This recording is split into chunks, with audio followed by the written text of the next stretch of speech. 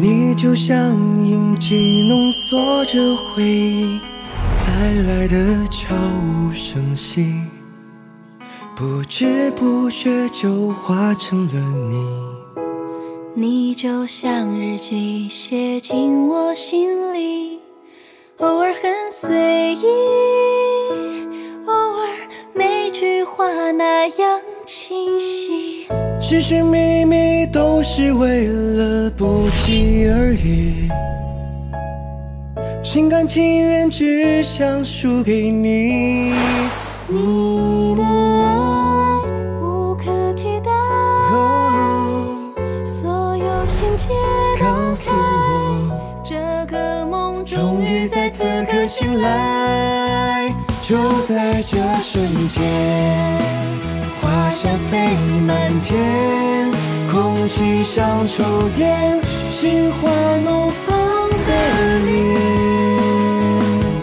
等候着风吹过，爱来临整个季节，信奉着幸福的语言，直到永远。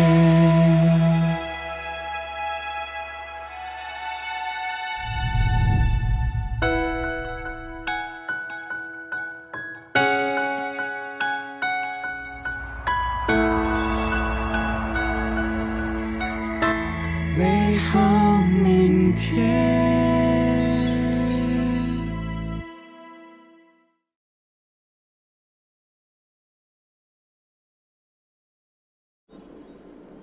那沈学子啊，你可有信心？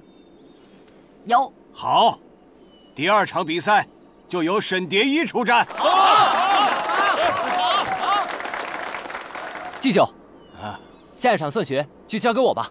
确实啊，李学子的算学能力毋庸置疑。好，就由你出战。好。那接下来的剑术和棋艺比赛，棋艺嘛，非杨学子莫属了。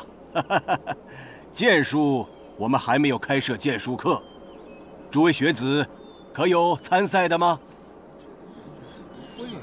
季九，我推荐独孤暮雪学子。对，独孤的剑只要一出鞘，打败那些东国使团，那肯定是小菜一碟。对，没错，对。慢。季九，这5场比赛的人选，是否该慎重地考量一下？这毕竟关系到大狱的国威，请季九认真考虑。杨助教，那你感觉此事应该如何呀？我认为应该在上艺馆内部举行比赛，优胜者代表上艺馆出战。好，那诸位学子，对刚才的人选，你们可有出来挑战的吗？就是啊，我知道，既然没有人出来挑战，就由杨子安、沈蝶衣、唐九华、李新远、独孤暮雪出战。我们上艺馆的荣誉，还有大狱的荣光，可就都在你们身上了啊！祝你们马到成功！你们可有信心？有。上艺馆，上艺馆，上艺馆，上艺馆，上艺馆，上艺馆，上艺馆，上艺馆，上艺馆，上艺馆，上艺馆，上艺馆，上艺馆。糖糖，我以为你只会音律，没想到你还会舞蹈啊！你没想到的可还多着呢。想当初我跟家里的舞姬天天在一起练习的时候，蝶衣，但自从你来了之后，我就再也没跟他们见过了。你要相信我啊！哎呀，好了，你打算跳什么舞啊？我已经分析过了，这东国的舞蹈胜在情绪和意境，不过在节奏和观赏性方面就比较弱。我打算从这入手，选择了胡旋舞。胡旋舞，哎，我好像听过，弦鼓一声双袖曲，回雪飘摇转蓬舞，想必特别好看。可胡旋舞多为女子来跳。糖糖，你……子安，这就是大家对胡旋舞的误解了。其实由男子来跳更加合适。胡旋舞是剑舞的一种，剑舞呢主要表现在矫健之姿。不过我进入尚艺馆这段时间的确是疏于舞技。好了，不跟你们聊了，我要赶紧去练习了。糖糖，努力啊！加油！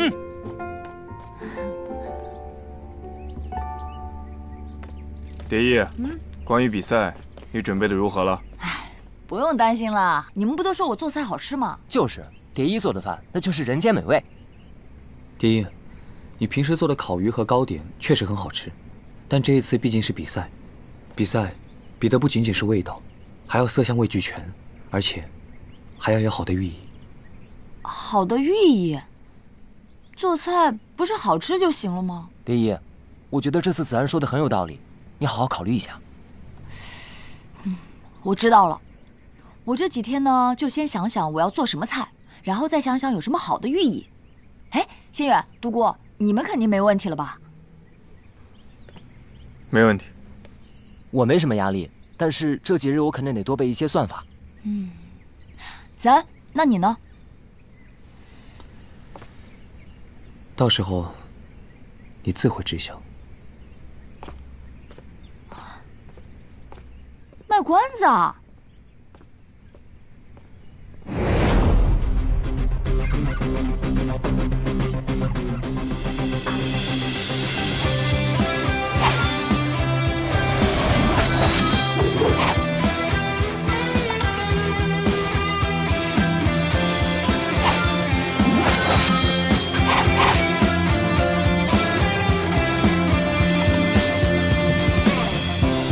地狱里阳光的洒落，照亮了逆风飞翔的轮廓，意气风发的洒脱，刺破苍穹的气魄，时间在永不言败中穿梭，青春的嘱托，冲破了内心的枷锁，就算是流着泪也不退缩，纵然有坎坷别示弱，正少年的你我怎能独自在角落里沉默，为我骄傲，炽热的心内热血在燃烧，准备好了放手一搏，让理想再次的闪烁，有梦的青春我最年少，继续奔跑，哪怕是前方的路风雨飘摇，迎难而上，别求饶，不辜负青春年少。辣的，不行不行不行。酸的话，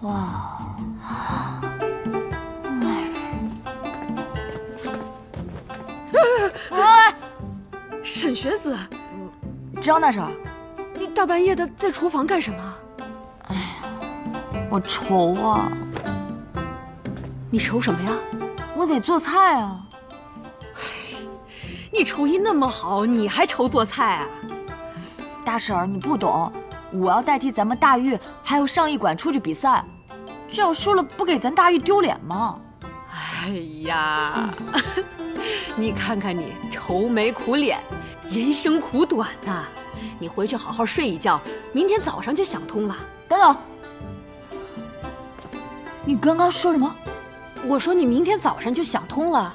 不是，上一句。好好回去睡一觉。不是，再上一句。哎呀，你烦不烦呐？我说你愁眉苦脸，人生苦短。对，就是这个。谢谢你啊，沈学子，你干什么呀？男女授受不亲呐！冒犯了。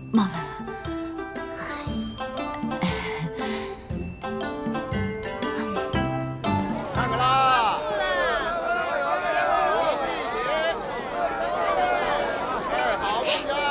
这壶怎么卖呀？5个一起卖。5个。姑娘要伞吗？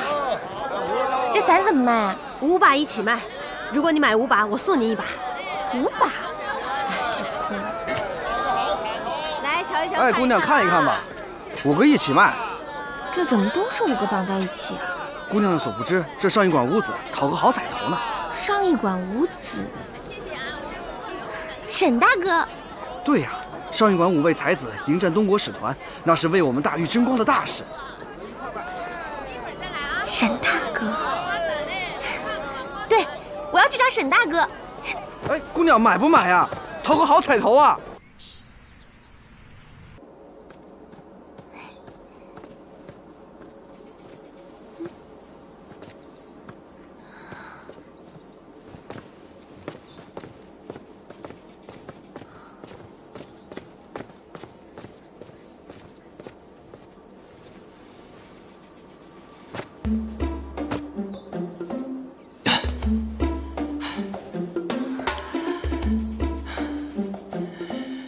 小女，好看吗？一点都不好看。我沈大哥呢？你沈大哥今日去后山摘菜了，估计你是见不到了。哦，对了，你怎么进来的呀？我翻墙进来的呀。那你今日是有眼福了，可以见到我这惊为天人的武艺。有什么好看的呀？也不知道是谁刚才躲在那边看半天。我那是等着你这瘸腿胖鹅出丑呢。那还不是之前被你踩的呀！啊，不听不听，王八念经；不听不听，王八念经。真的是不听不听。算了算了，不与你一般见识，我继续练我的。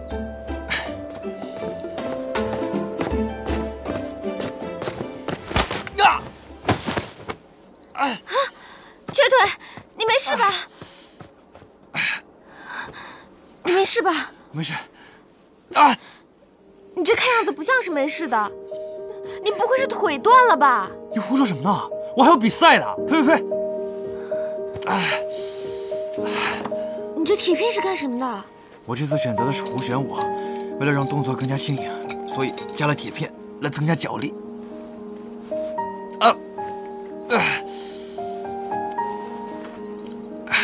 哇！天哪，怎么肿成这样了？好可怜啊你！哎，是我受伤了，你难受什么？都怪我乌鸦嘴，我不应该骂你瘸腿的。你等着，我这就去给你找义工，你会好起来的。你等着。你能不能先把我扶起来啊？小女。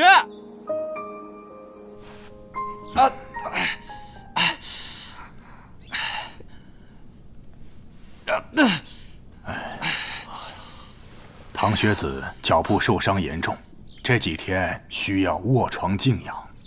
说什么？我这不好好的吗？你要再敢胡说的话，你先不要动。义工，这如此严重吗？如果还要剧烈运动，可能会影响以后的行走。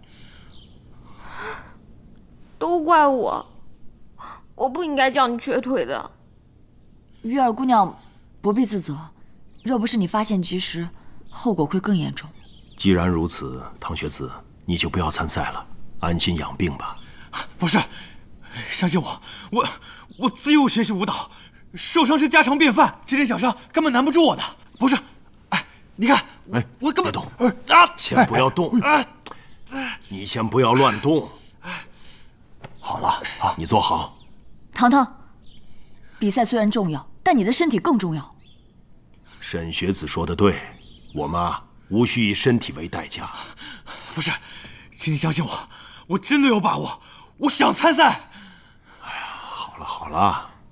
不，哎呀，你们就让唐九华去吧。我从小爱玉，但是雕玉又伤神又伤手的。我爹说我是女儿家，就不让我去做。有一次，我就看到一块特别好看的玉，但是被我爹扣下了。直到今天，我心里还想着那块玉呢。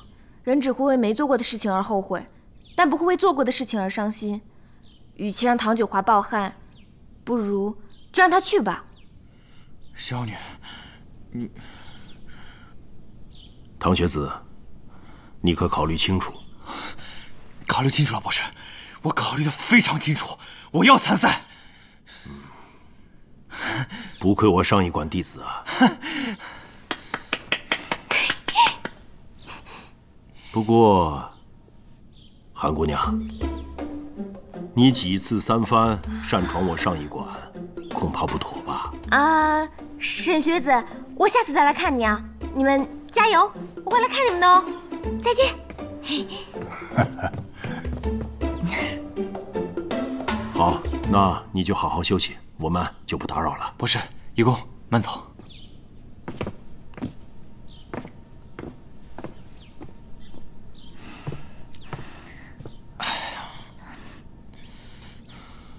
糖糖，蝶衣，我没事的。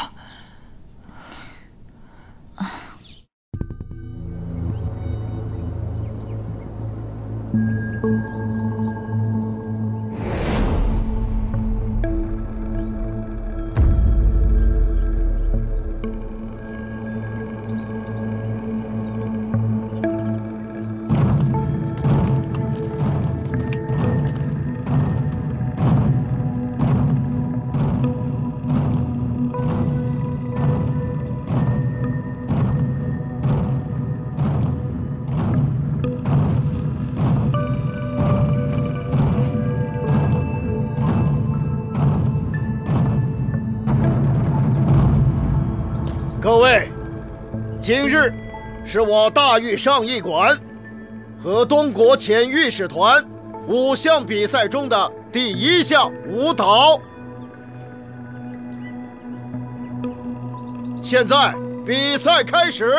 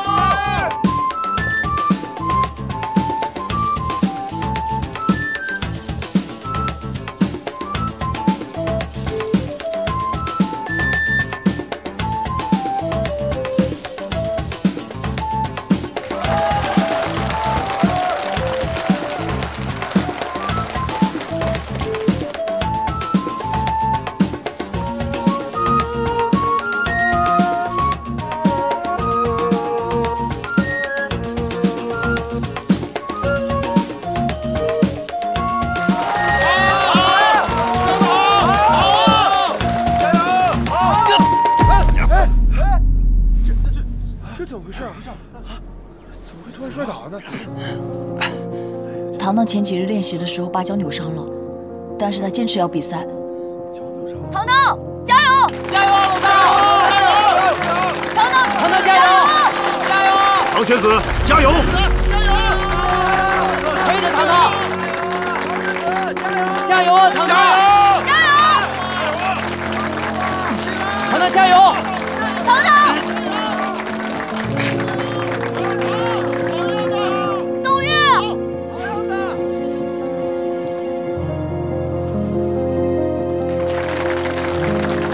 九华加油！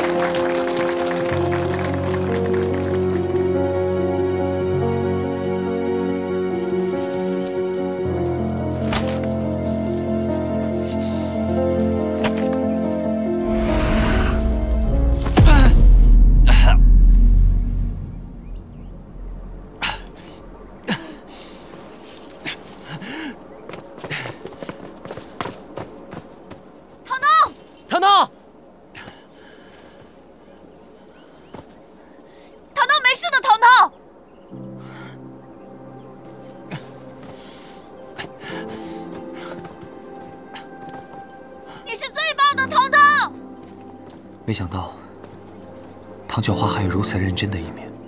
这场比赛输了，唐唐心里肯定很难过。现在我宣布，舞蹈比赛获胜者，东国遣御史团。好，太好了，好，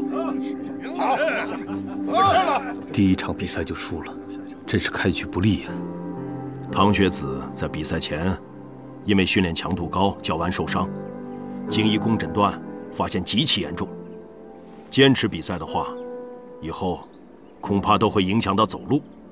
但就算如此，唐学子依然坚持比赛。这种永不放弃的精神，正是我们上一馆倡导的。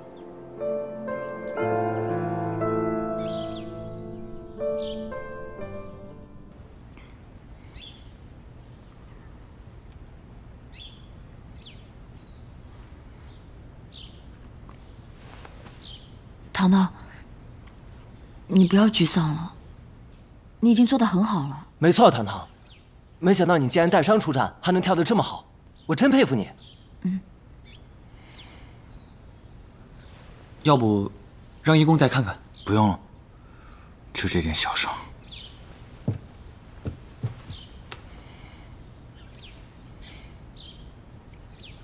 谢谢。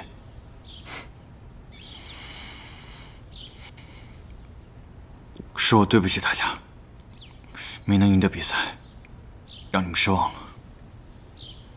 哎呀，好了，唐唐，这不是还有我呢吗？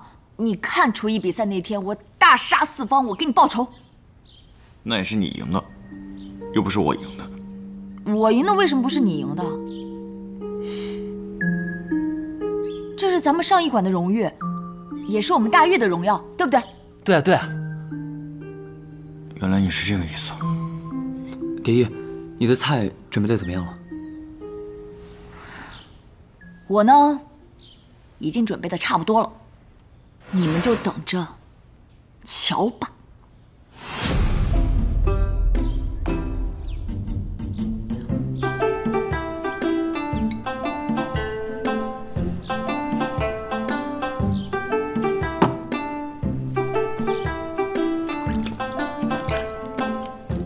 你们这边准备的怎么样了？蝶衣，你看一下，很新鲜。这是今天早上我跟独孤一起摘的。怪不得，看看这个，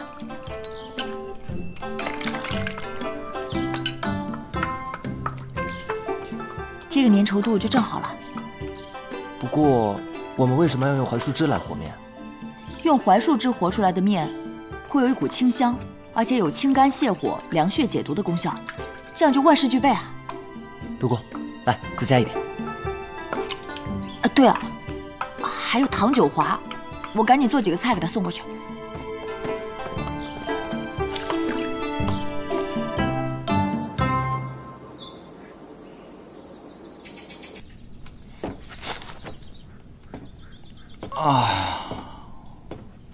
来，吃一点吧。哎，蝶衣，我受伤了，吃不了。好吧。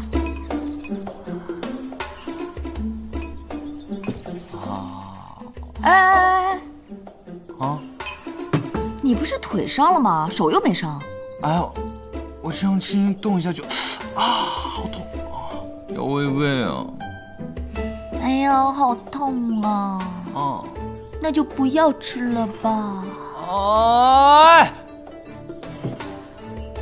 我错了。自己吃。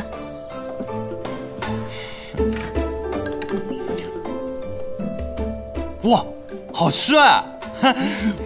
那就多吃一点。那个鸡蛋也好吃。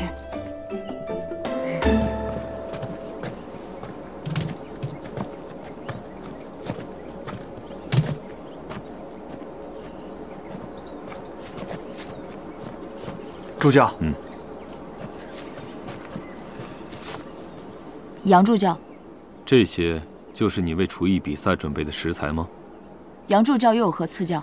沈学子倒是不用如此紧张，我也是大狱子民，当然希望上艺馆代表大狱能获得比赛的胜利。是吗？不过你真的天真的以为，以你这些菜品，就能取得与东国比赛的胜利吗？我来告诉你，东国美食最具创意，学自我国的愉快，经他们的创新，就变化了38种之多。所以，你可不要轻敌。就这么多？看来是我小看他们了。我原本以为，愉快重要的是食材和刀工。记住了，知己知彼，才能百战百胜。我明白了，我会好好琢磨的。骄兵必败，一定要用心准备啊！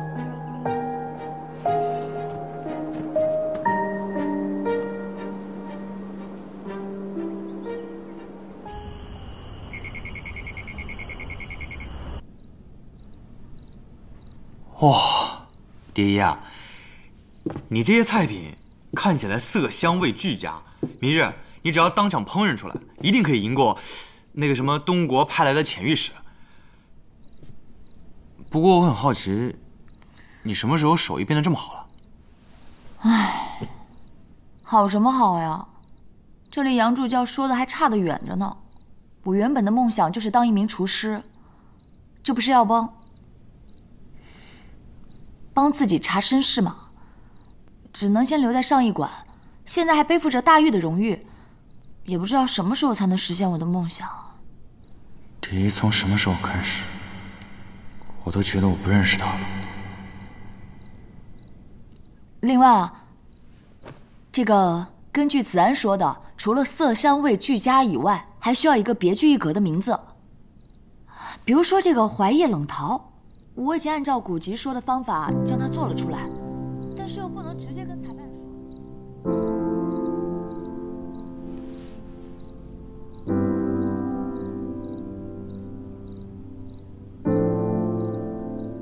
哎，糖糖，你不是喜欢雅致的东西吗？要不你帮我起个名字？糖糖。哦，名字，什么名字？我刚跟你说的，你都没听见啊！子安说，每个菜不仅要色香味俱佳，还需要有一个雅致的名字。蝶衣，你是这么在乎杨子安说的话吗？我这不是为了比赛赢吗？对，都是为了比赛嘛。反正我也不会取名字，你还是去请教杨子安吧。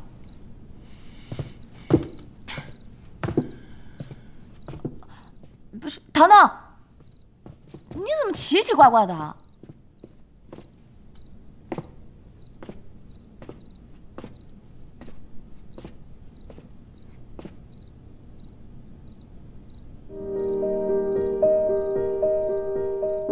你说我无理，无理的是你吧？给我放手！你，嗨，不用担心，你们不都说我做的菜好吃吗？看来，蝶衣为了这次的比赛，确实下了一番苦心。蝶衣，心远，你怎么起这么早？今日不是你比赛吗？听说你在发愁给菜取名字，所以我过来看看，看能不能帮到你什么。心远，还是你够意思，那几个肯定还在呼呼大睡呢，正好你可以帮我参谋一下呀。好啊，说来听听。像槐叶冷桃和田鸡桂花羹这种的，我还没有想到合适的名字。不过我平时自己爱做的拿手菜，我倒是想到了几个，你帮我听听看，这种取名方式可不可取？好，说。君问归期未有期，红烧茄子油焖鸡。一树梨花压海棠，青椒干煸溜肥肠。哎呦，我就知道，肯定不行。不过这比赛在即，我一点合适的都没。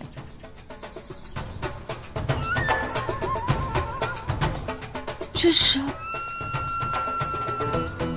天苍苍，野茫茫，风吹草低见牛羊。这是子安的笔记。子安的？我知道了，这怀叶冷桃上面碧绿的面，就像是一片碧绿的草原；这若隐若现的白豆腐，就像草原上若隐若现的牛羊。这不就是怀叶冷桃最绝佳的菜名吗？盈盈一水间，脉脉不得语，用牛郎织女来配置田鸡桂花羹，真是绝妙啊！傻蝶衣，子安说的盈盈一水间，脉脉不得语，恐怕不止在说隔着天河不能互表心意的牛郎织女，他是在对你说。这个也妙极了，我想一晚上都没想出来，不愧是子安，这样就解决了，是不是心远？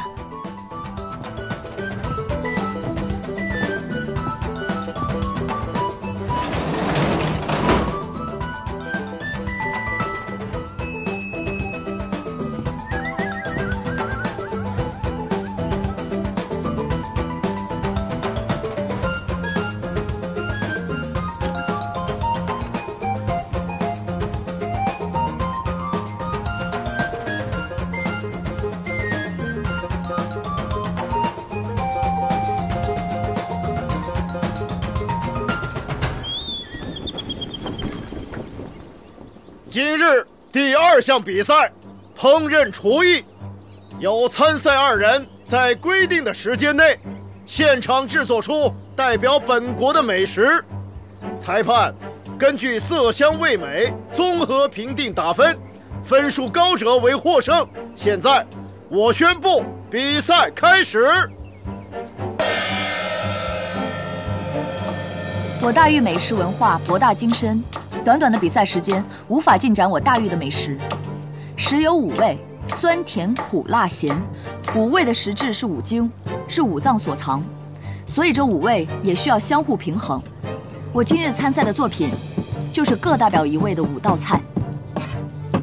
今日我所做的，是我国最崇尚的美食——生鱼块。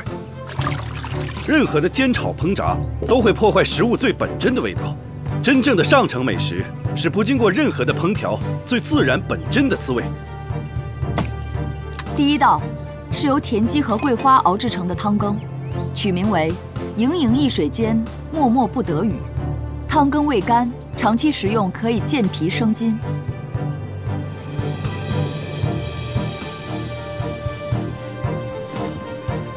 第2道是将槐叶榨成汁，和入面中，配上豆腐和芹菜，白绿相间，故此应和天苍苍野茫茫，风吹草低见牛羊之意境。尝之味苦，可以泻火护心。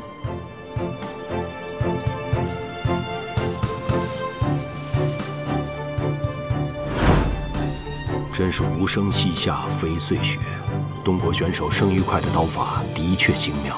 东国生鱼块之法本出自我大峪，如今却有青出于蓝而胜于蓝之势。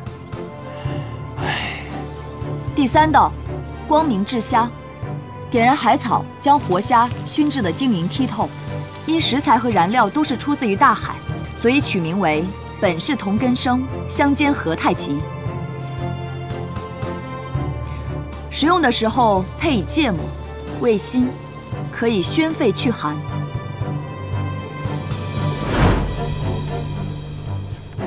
第4道，葱醋鸡，配以贵妃红，取名为“凤凰台上凤凰游，凤去台空江自流”，可明目补肝。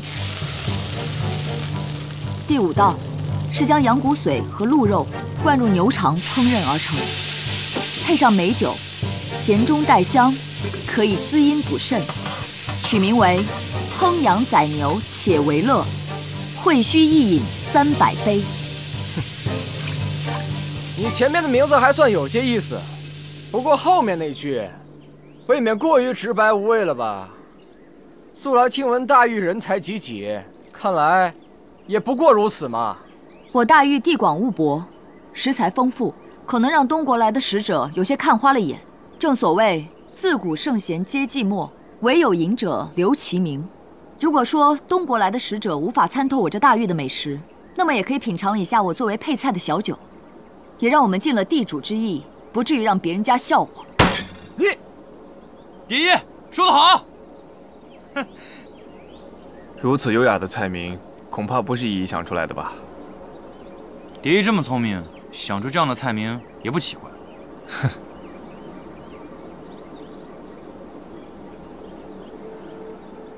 时辰到，请上菜。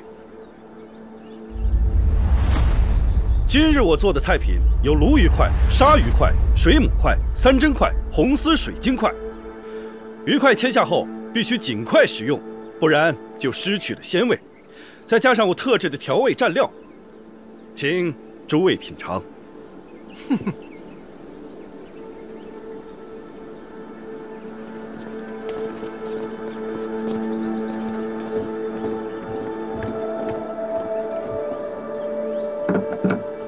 请裁判品尝。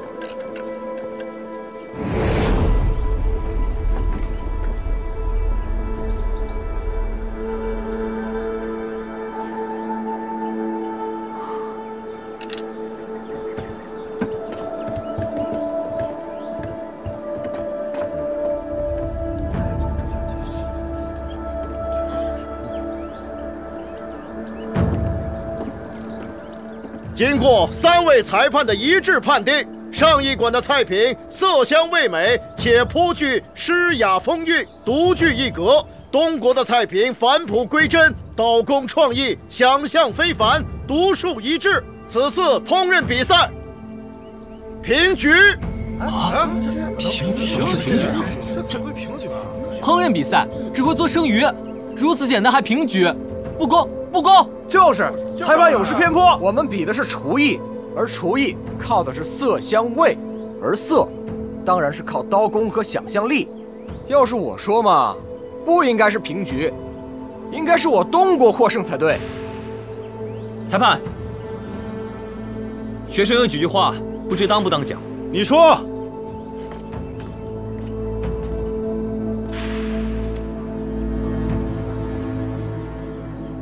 学生认为裁判的判罚有几点做得不妥。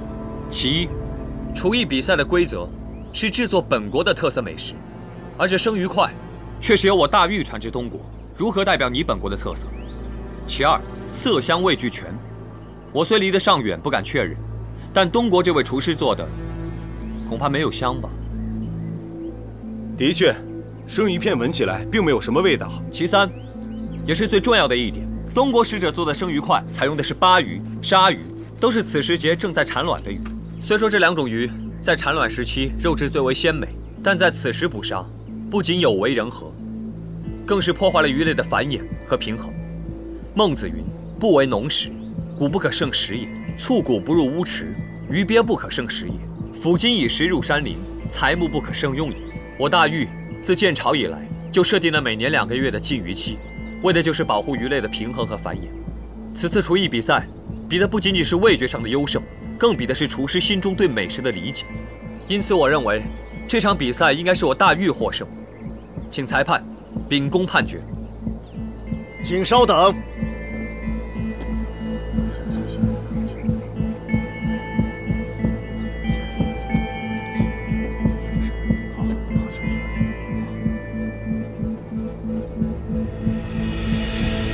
诸位，经过3位裁判的再次商议，得出最后结论：现在是禁渔期，鱼类产卵纯属于只顾当前不顾以后。上一馆的菜品从寓意上和功效上都略胜东国一筹，所以我宣布此次厨艺比赛上一馆胜。3 3日之后将进行算学比赛。爷爷，你太棒了！众望所归啊！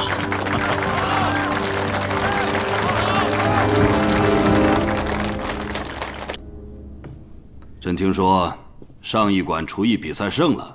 回陛下，沈蝶衣学子靠着5味菜为上艺馆赢得了比赛。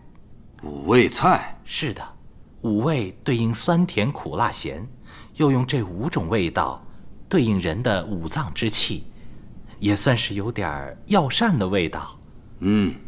巧思，没想到沈蝶衣不仅策论出众，想法也是独特。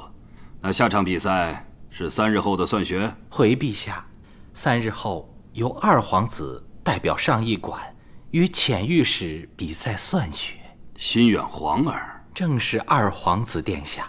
之前殿下隐身化名李心远，在上艺馆学习，如今学有所成，代表我大玉与东国比赛，实乃我大玉之福。希望此次能替我大玉赢得这次的比赛啊！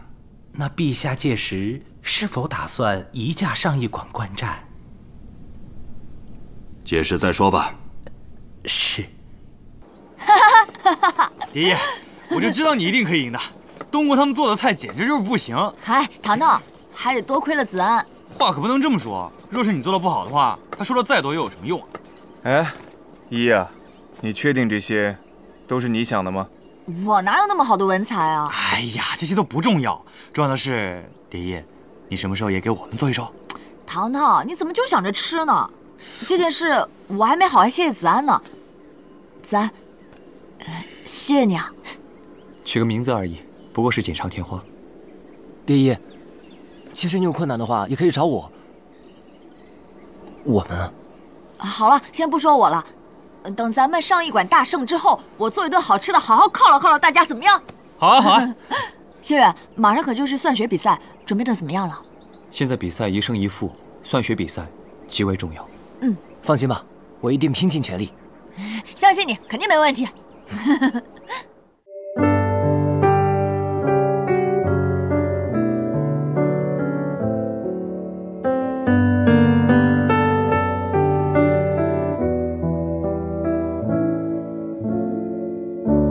独自回首那一天，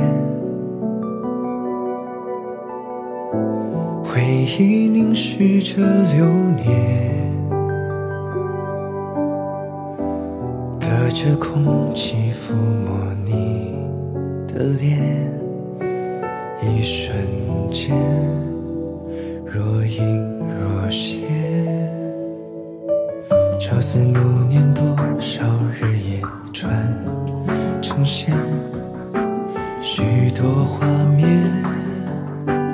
涌上心间，时间搁浅难免。多想说出口，自从遇见你的那一天起，我的世界全都是你。也许每一次擦肩而过都命中注定，怎样才能尘封我和你的曾经？